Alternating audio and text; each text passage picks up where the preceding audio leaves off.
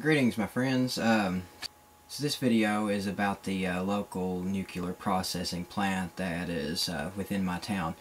It's not nearly widely as known as other nuclear facilities, but this is actually one of two nuclear fuel manufacturers in the U.S. that make the nuclear fuel for naval vessels.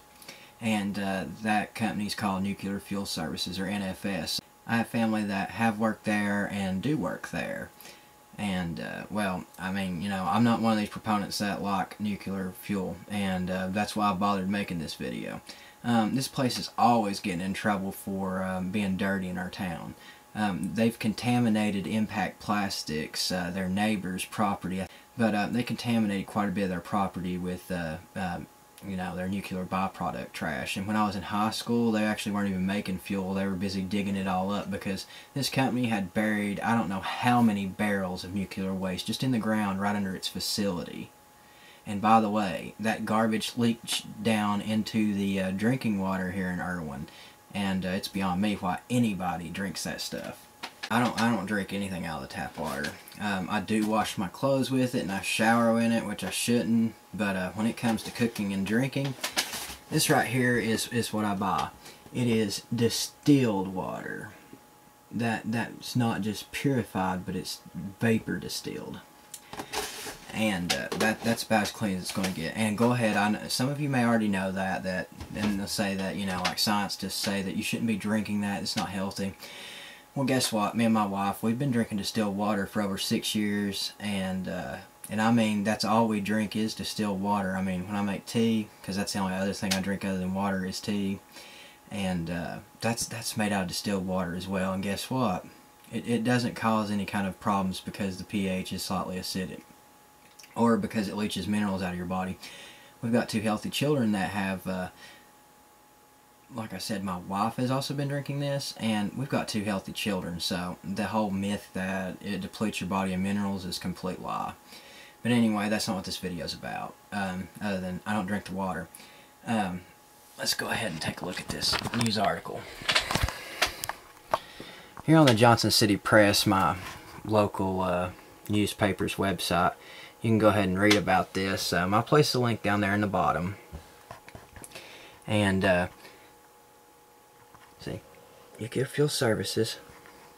An unplanned chemical reaction involving uranium at Nuclear Fuel Services has prompted a special federal inspection slated to begin Tuesday at the Irwin Nuclear Processing Plant. Look at this. A reaction occurred in a 2-liter bottle stored in an access-controlled storage area. The bottle contained cleaning materials and some nitric acid and a small amount of uranium. But now nobody got hurt or injured, praise God. But all the same, NFS is repeatedly always getting in trouble for crazy stuff like this. I mean, they have a really nasty track record. Like, for instance, here on the same website, the JohnsonCityPress.com, if you go to their search thing and just type in NFS, you'll get other things. Here on September the 5th of 2014, they also had another violation, which was level 4, and they claim that this violation is the lowest of the NRC's security levels. And this was an incident involving the disabling of safety valves within 1 hour. The report states that NFS notified the NRC of the event following monitoring after first determining the event not to be reportable. Let's see here. According to the NRC, an NFS employee was observed by an NFS supervisor on June 17 to be improperly opening 2 valves identified as key safety devices. These valves, which are intended to be manually operated to prevent a hazardous chemical solution from spilling and causing chemical exposure, were propped open, rendering them unable to perform their safety function. Oh, so in other words, they were disabling security devices. Of course, they'll claim that nothing was spilled or any of that, but NFS did have to immediately shut down. But here we have a statement that says that the violation was determined to be more than minor because the delayed licenses reporting impacted the regulatory process and was similar to a a severity level 4, example of very low safety significance in the enforcement policy. But basically what happened here is that Nuclear Fuels was supposed to report the incident with 1 hour, and they failed to do so. And the employee had forced a valve to stay open with a means other than just physical force. So in other words, like he jammed the valve open and caused it to where the valve couldn't function anymore. That way, not only was he just endangering himself, he made sure to endanger everyone else as well. There's 2 other incidences in which NFS failed to contact the NRC for events that required unplanned medical treatment after 2 individuals became contaminated with radioactive materials. These events occurred on October 17th and October 29 of 2013. That the workers at NFS were injured and transported off-site for medical treatment, and these incidents occurred during the NRC's last program adjustment review period, which ran from January to December of 2013, and had to be reviewed to determine their severity. The first incident involved a security officer who lost consciousness and fell to the floor in a contamination-controlled area at NFS. She said spreadable contamination was present on the officer's clothing when he was taken to the hospital, but NFS failed to notify the NRC within 24 hours of the incident. She said on October 29, 2013, an incident involved a maintenance mechanic who, while working in a radiological work site, fell and broke his leg. The report indicates this worker also had contamination on his clothing and the skin of his leg. In both the incidents, the contamination level was several times the background reading. These issues were not detailed until a July inspection report that stated the workers did have spreadable contamination on them. Now, pay attention. They were transported to a hospital and they were contaminated with radiological material. But NFS says we couldn't care less about making sure other people are aware of this because, money. And quotes here. "It looks like NFS did not tell NRC the truth," she said, and she being O'Neill. So according to the NFS reply to the violation, they finally reported the 2 events in July of 2014, just a couple of months ago, and now the public is just finding out about it nearly a year later.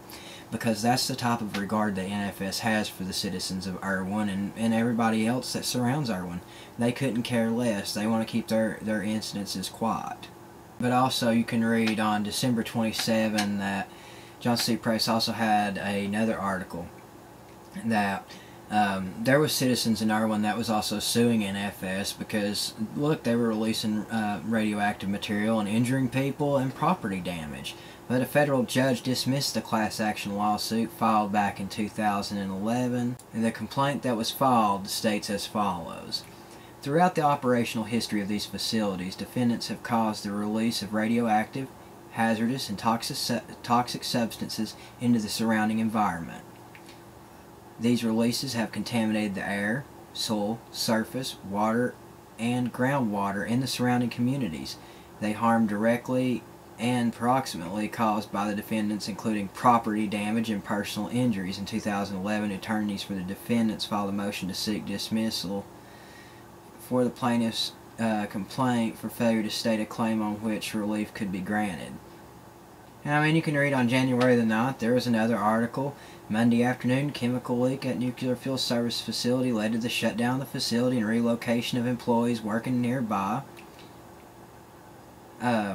According to a release issued by NFS at around noon Monday, a nitric acid leak occurred in an outdoor chemical storage area.